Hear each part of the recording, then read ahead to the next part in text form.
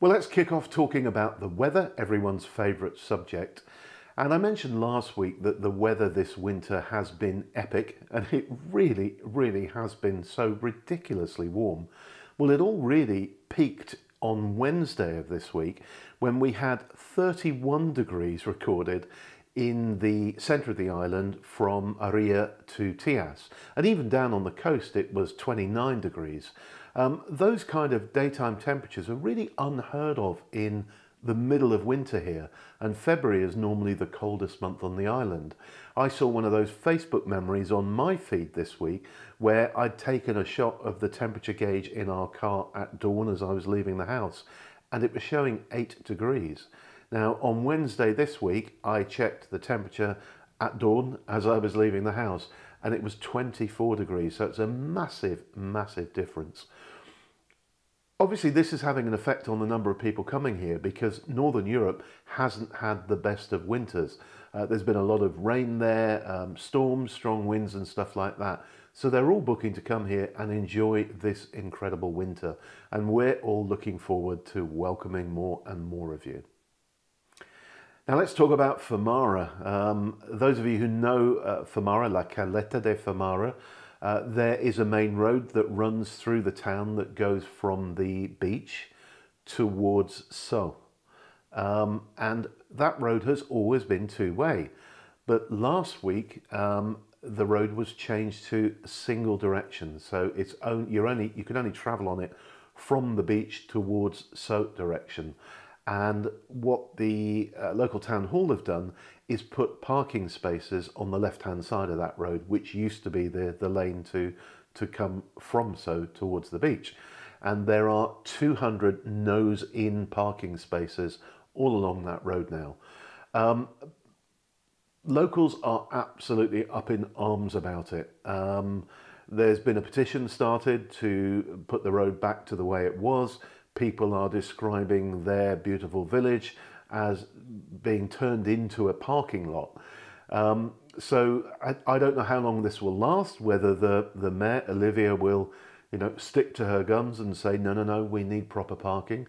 The idea has some merit, I guess, because at the moment you have to park on that sort of sandy bit if you want to go and eat at the restaurants, or in the residential sandy lanes at the back of those restaurants. So I think the idea was to get traffic off those sandy roads and parked onto the road, but nobody likes it. And really a better solution would be to put a proper parking lot in the section behind the surf shops, because there's plenty of open land at the back of the sort of surf shop blocks, if that makes sense. So I'll keep you posted. We'll see what happens with that.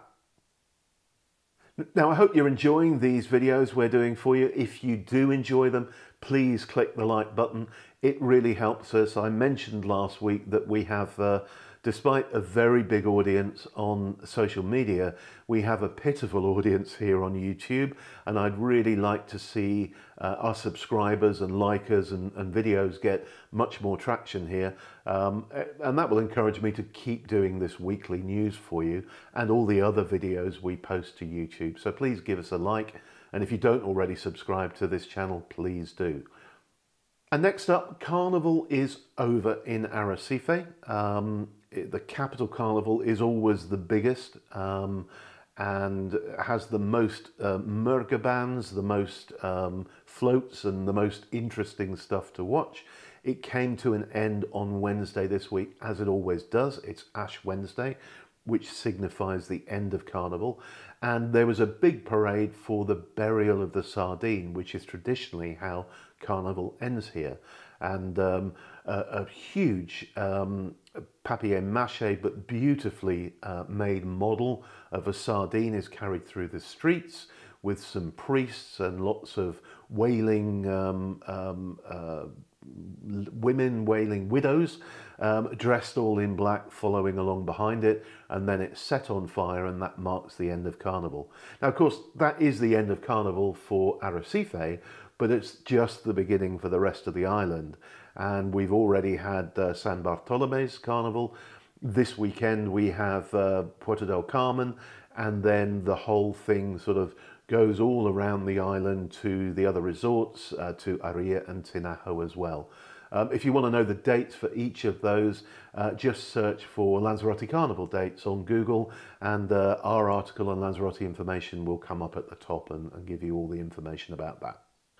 Now, I was interested to see this week that the housing law is, or a new housing law is being proposed within the Canarian government. And there's quite a lot to it, and there are lots of facets to it, but one in particular caught my eye. Now, we do have a problem with affordable housing here on the islands at the moment.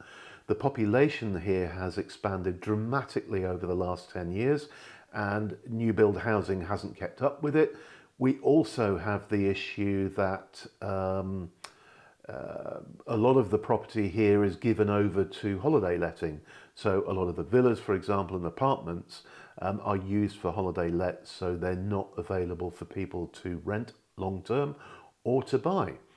And the provision that caught my eye in this new letting law is one whereby the Canarian government will be able to buy partly built properties that have been put up by developers who have gone bust or have been repossessed by the banks. And if you drive around Lanzarote, you'll see there's a lot of that kind of stuff. You know, there are whole housing estates in Playa Blanca, for example, and Costa Teguise, where the developer went bust and they've just been sitting there half built and empty for years. You'll see in the villages lots of properties where people have started work and haven't been able to finish it, and in many cases those properties have been repossessed by the bank to cover the non-payment of a mortgage. So this is something I've been advocating for years. You know, it's ridiculous if we've got a situation where we don't have enough housing for our people when there are perfectly usable properties that have been repossessed or half built and never finished. So let's just crack on and do it. So I'm really, really happy to see this in this proposed new housing law, and hopefully, fingers crossed, it actually happens, because I think it'll be a really good thing for the islands. And the next story is a bit of a bizarre one. I flipped over a page of the local newspaper La Voz de Lanzarote the other day, and there was a picture of a car, an Opel Corsa I think it was, crashed into the window of the Fiat dealership Orofacami in Playa Honda. And the first reaction is, well, how on earth did that happen? And of course there's a story to it. The car was being driven by a relatively young person who had two other people in the car with him, and they approached a police checkpoint. The police here regularly put up checkpoints, and they just make sure, you know, cars have their ITV, which is like an MOT, people haven't been drinking and that kind of thing. This guy tried to skirt around the checkpoint. The Guardia Civil jumped in their car and gave chase, and when he got to where the Fiat dealership is, he tried to make a very, very sharp right turn to go up the side road, lost control and smashed into the window of the showroom. Now, fortunately, touch wood, the three occupants got away with minor cuts and bruises, and no one in the showroom dealership was injured, well, apart from a brand new Fiat Panda, which it also crashed into, and obviously the damage to the window. Inevitably, and you've probably guessed this already, it turned out that the driver tested positive for both drugs and alcohol. So he will be in trouble in the very near future, I'm sure. And January was a record for visitors through the airport. And I kind of sound like a broken record. You know, if you read the newsletter that we put out every week, you'll know I've talked pretty much all through 2023 about record after record being broken for occupancy and airport traffic and blah, blah, blah, blah. There's another one. January this year, 671,400 people passed through Lanzarote Airport. That was 6.9% up on January 2023, which is a substantial increase on what was a really, really high number anyway. And these are according to statistics produced by IENA. Okay, and before we do the final bit of news, just to remind you that if you have any questions about anything I'm talking about on these videos, or anything else really related to Lanzarote, then please put a comment in below. I read all of the comments and I will certainly do my best to reply and let you know what the answer to your question is. Right, the last story, one again very close to my heart. The Cabildo has asked for more taxi cooperation following the very long queues that appeared in Arrecife during various carnival events where people had to wait hours in some cases to get taxis home after the event. For those of you who don't know, the taxi service here is operated on a municipality basis.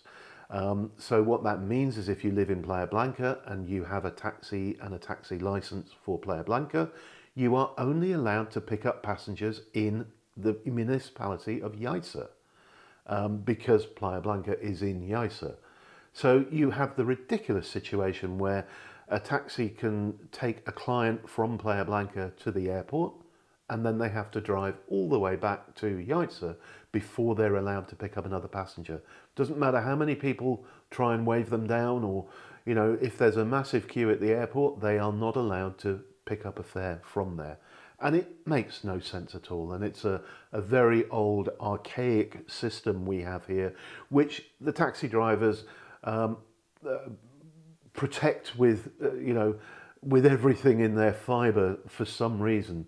We really, really need an island-wide taxi service so that when the airport is super busy, like it is every Saturday, any taxi driver can go there and pick people up. And we should have a central control so that, you know, it's being fed back to central control that, look, you know, we've got a queue of 50 people waiting for taxis at the airport. Anyone available, come now and you'll get a fare. Equally, you know, we should be able to collect somebody in Arrecife, bring them up to Aria, and then pick up someone from Aria and take them to wherever they're going, Costa de Gizeh or whatever. I have been talking about this for a long time, and I hope above all hope that eventually somebody sees the logic in having an island-wide taxi service. But don't hold your breath. I'll keep you posted on that and everything else with these videos that we shoot for you every week. Do please like and subscribe and click the notification bell and all that sort of cool stuff that YouTubers ask you to do, because then you will see each time we post these, which we're going to do every Saturday morning, the latest one, and you can follow and enjoy it. Thanks for watching. Bye for now.